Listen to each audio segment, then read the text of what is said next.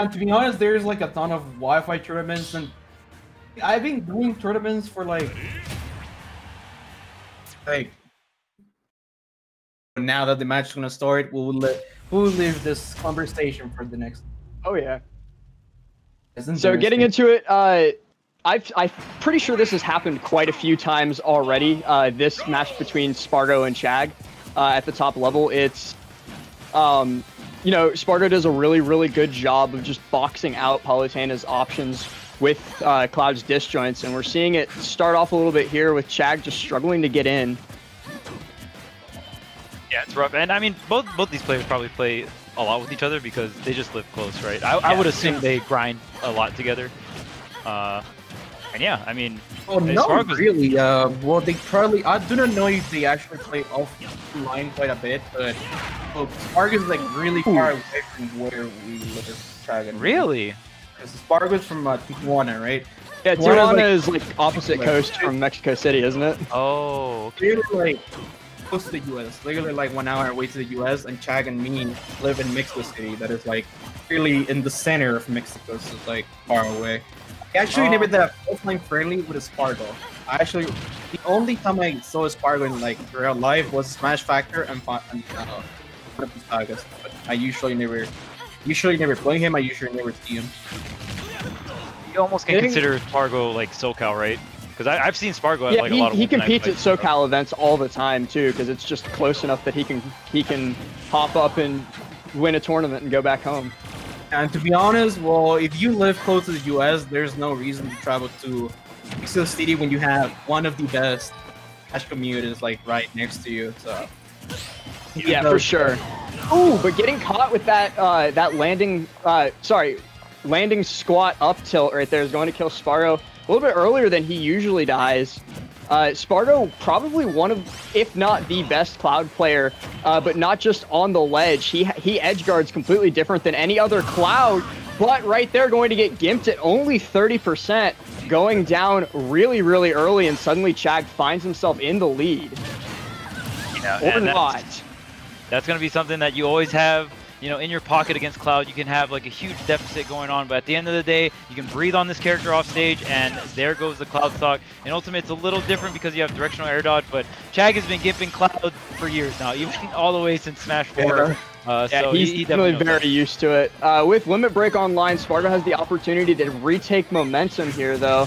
See what he does with it. He manages to get the Blade Beam, moving in, try and edge guard, but no, Chag makes it back to stage safely. Now he's trying to get back to the stage. He doesn't want to be in the ledge against Spargo. Like you guys say, he's one of the best Clouds. Well, I would say he's the best Cloud right now. He's still really good at ledge trapping. And I feel like Cloud you can be so safe when you ledge trap, and even if they like normal get up or something, you just keep covering roller and ledge jump, and then after that, like even if they do normal get up or ledge drop double jump, you have them in the corner, right? And Cloud is so good at pinning people in the corner because of forward tilt, because of backer. He has so much range that you have to respect. That kills you. Getting caught right there, making it back safely. For Spargo right now, he earthages that, but it means that he has to grab the ledge. He's one explosive flame away from losing the stock in game one of this. That back air was very close to doing it, but a great DI from Chag, avoiding the Blade Beam with the neutral get up. That also could have been it. He is very close to taking this both ways. Oh man, yeah, this is last stock, last hit situation. Spargo still has a ledge trap here. Barely gets too far with dash attack. Spargo would go for that. I was doing it first then against him. Every time he tries to do something, he goes for the immediately dash attack. Dash attack is literally just another smash attack for Cloud. He can. It feels like you're gonna roll right like that, and then you just get punished. Smart guy from being on the ledge. Yeah, and Spargo is just so good. I mean, he's one of those younger players, and one thing I noticed with a lot of the up-and-coming younger players, they are very aggressive with their pressure options, and even if they're, you know, not all-out committing versus you, they're trying to set up some kind of frame trap. They're trying to set up some kind of way to just get the kill aggressively. We pointed it out earlier that Spargo is one of the best at edge guarding, and it's definitely I guess you would call it a symptom of what you just mentioned right there. Like, he likes killing early. He doesn't like waiting as long as he needs to get a safe kill or a kill confirm. He wants to kill you at like 30 off stage because you made a mistake against him. Oh yeah, for sure. And even Leo, when he was a little younger, he definitely did that too. Yeah, I mean, Shin is something that kind of gets. Cloud was something like that. Of course, then I was. To be honest, I feel like Spargo is really good, but like you said, there are some players that just like play like that. But there's some situations where like that game plan or like that play style doesn't really help you in every single trip. Once again, Spargo losing these stocks a little bit earlier than he would probably want to. Chag getting really, really good reads on Spargo, catching that approach to ledge with down smash. Right now, just trying to get as much extra credit as possible, but no, Spargo says go away right into the blast zone with that down air on ledge, and we're back to almost perfectly even right here. Yeah, what a good down air. Yeah, it's so huge. I feel like they made it bigger in this game. The initial lingers. It lingers forever. Yeah, it's so amazing. Yeah, to be honest, dude, everyone that says Cloud is not that broken in this game is like, well, he might not be Wi-Fi, especially here. Cloud is good. Yeah. I don't know about offline, but it's like, it's really good. Getting caught on that air dodge, he doesn't have a jump. I don't think Spargo can make it to ledge here. Yep, that's gonna be it. And I love how you know, Chag even uses the down smash like earlier on that first stock. I love how he uses that because you can use the wind box. There's so many ways Palu can really like catch Cloud going to the ledge. And that's the thing about Cloud. He's really, really good. But I just feel like, you know, sometimes people will be like, oh, it can be hard to be consistent with the character when you don't have like a very consistent recovery, right? Like there's always that win con versus you where it's like you get that one double jump read and you're done. Going for a grab right there, and yes, Spargo again, probably the best at using Cloud's grab, even though it's, in my opinion, one of the worst in the game. Spargo makes very, very good use of it to reset neutral in some situations and just get, because again, Cloud doesn't have any confirms off of his grab. He's not getting a 10% off of one grab. But what he is getting is an opportunity to get back into neutral where he thrives, using that grab as an option to just reset and start over again, getting what he wants. Dangerous position off stage right here for Spargo, though. Chag just needs one more good confirm, and that's it. We're going to game 3. Back air not quite going to do it. He's the air dodge now. He tries to get the score, but not. And down air Mal always missing. I feel like Chag, well, we saw him using counter the second stock, but I feel like he needs to use it even more. There's a lot of times that Spargo just uses his double up B. Well, Chag just doesn't do anything, but down tilt is able to take it. Yeah, that down tilt is so broken, dude. That move is really, really strong. The lingering hitbox, so good for 2-framing. Like, you just caught normal get up there. And the thing is, if he didn't normal get up and he stood there or like stood on the ledge and hung there on the ledge, he would have got hit by the down tilt anyway. You're covering so much options, and then like that thing doesn't just hit you and like, oh, it's a whatever hit. If you get hit by the late lingering hit, you're dead. If you get hit by like the lower hit by the ledge, if you hung there on the ledge, it combos into like fair or back air. The move is so good. Yeah, it's just the like you mentioned, the lingering hitboxes. I think they're gonna run it back to PS2 again.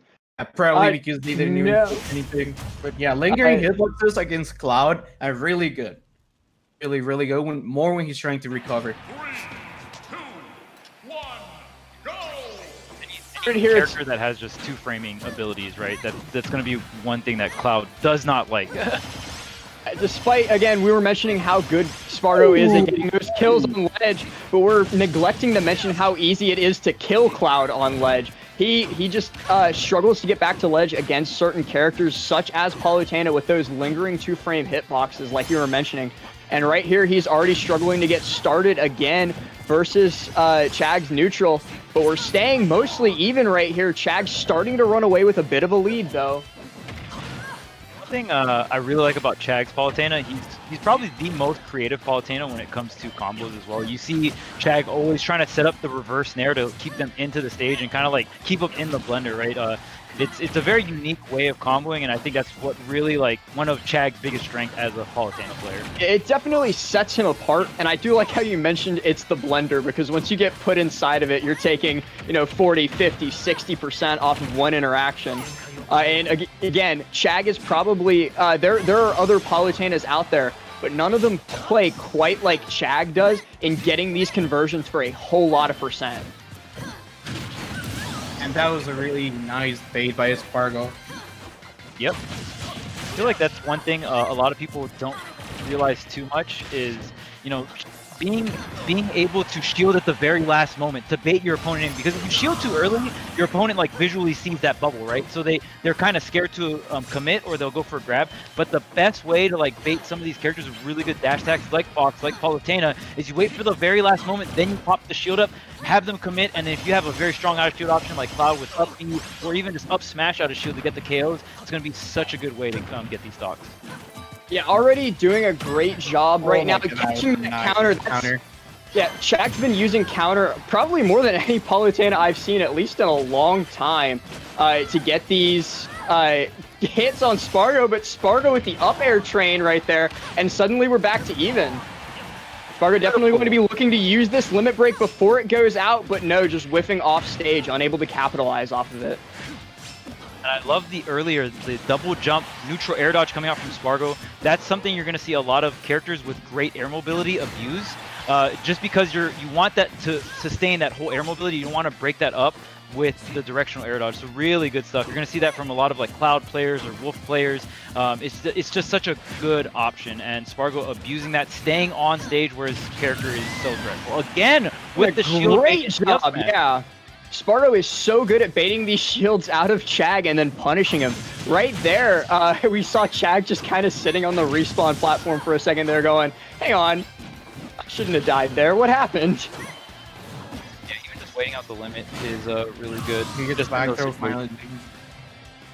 Back throw is going to take it, but right now, you know, with the output that both of these characters are capable of, both of these players are capable of, it's definitely possible that we go back to even very soon, and we're already seeing it with the Nair up air train right here. Wow. Spargo all the way up to 62%. My goodness.